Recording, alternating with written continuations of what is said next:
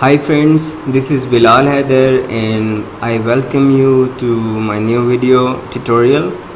This video tutorial is I am making here is on a special request from my one YouTube follower, and way back he asked me to make a video tutorial about trailing stops, and I thought yes, I should make a video tutorial on trailing stops. If someone wishes to include trailing stop in his expert advisor, by watching this video tutorial you will be able to implement trailing stops in your expert advisors. Okay, so let's go ahead and start. To implement trailing stop in your expert advisors, you need some variables to be created, and the first variable I have created in here for trailing stop is the trailing stop value itself. It will be an integer type value, and I am giving it a number 50. So each time market moves in our favor by this number, our expert advisor will modify the stop loss by this number. Okay, so if your trailing stop was somewhere here and you placed a sell order, if market goes in your favor, if the difference between these two numbers, if market goes in your favor, like if it's a sell order and market moves to this number here, this stop loss will move from this position to this position.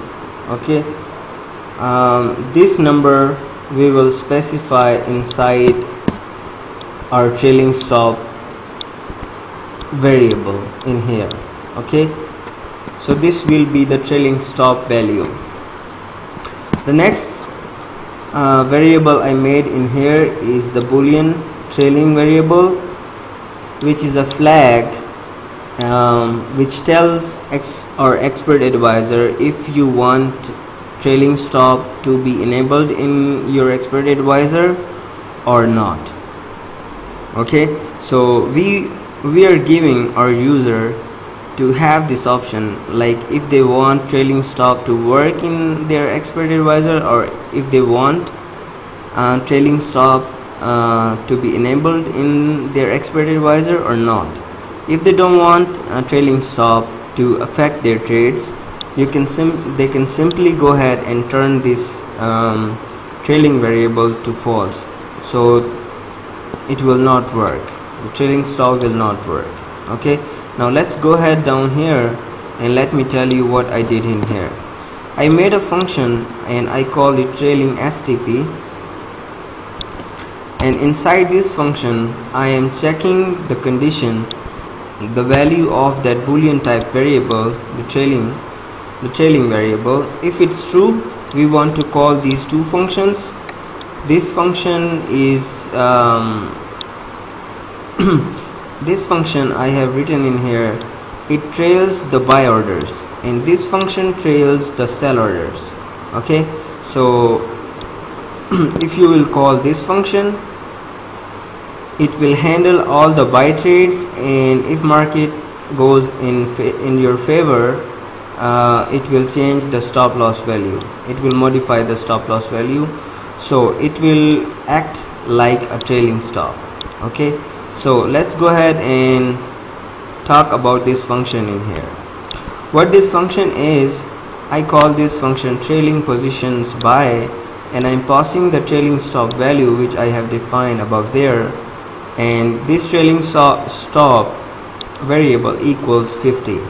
Okay, so I'm passing the 50 number in this function. So now let's go ahead and see what this function does. It takes that variable passed to it in its variable called trailing stop, it gets that variable in this variable, and this value will be using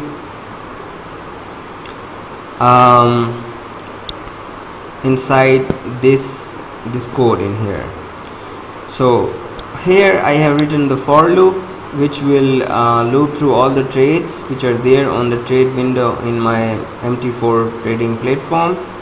It will select the very first trade in its first iteration, the 0th trade, and it will select that very trade by using this order select function.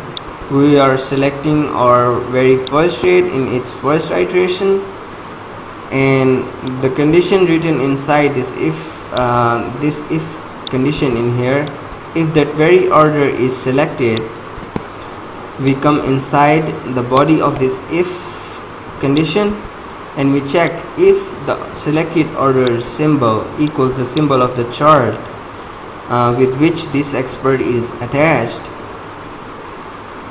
If those symbols are equal, the symbol of the order and the symbol of the chart, if they are both equal, we come inside the body of this if and we check the order type. If order type is buy and order magic number equals the magic number we specified above there, we go inside the body of this if condition and we test here. If bid minus order open price is greater than trailing stop multiplied by point, then if this condition is true, we go inside this if body which started here, and we check whether the order stop loss is less than bid minus trailing stop multiplied by point. We call this modify stop loss function and we pass this value to this function. Okay, so this will be our next value with which we want that stop loss to be. Okay, so now let's go ahead and see modify stop loss function. In modify stop loss function, we are getting the very stop loss value which we are now setting for our order, and I have created a Boolean type variable called fm, and fm equals order modify. This is predefined function in Mql4 programming, and I am passing the selected orders ticket, its open price, and the stop loss value which we have calculated above here. Here, bid minus trailing stop multiplied by point. Okay, so we are passing this value inside into this function, and when this function will be called and this value will be supplied to it, it will change the stop loss of that very order. Okay,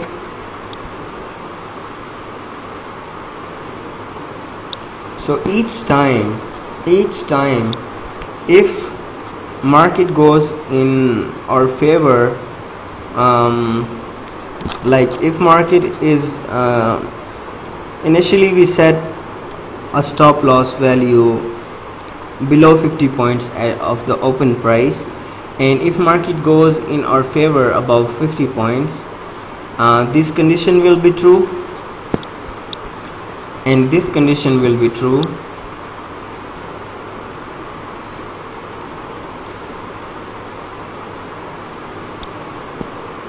So it will pass the current value, the bid minus trailing stop multiplied by point, and this order modify function will set that value to the very trade which was selected. Okay, so if you don't understand all this stuff, you can go ahead and start typing it by your own, and simply you will go ahead and write all these functions in your expert advisor, add these 4 functions in your expert advisor. Like the first function is this one, the second function is the trailing positions buy, and the third function is the trailing position sell, which handles the sell orders and it changes the stop loss of those sell trades. And the fourth function here is the modify stop loss function itself, which actually changes the stop loss as the market proceeds and it goes in our favor. Okay, so these 4 functions together they implement trailing stop in your expert advisor. How to use them? You simply go ahead and call the trailing STP function inside your start function. Okay, so by calling this function, you are now implementing trailing stop in your expert advisor.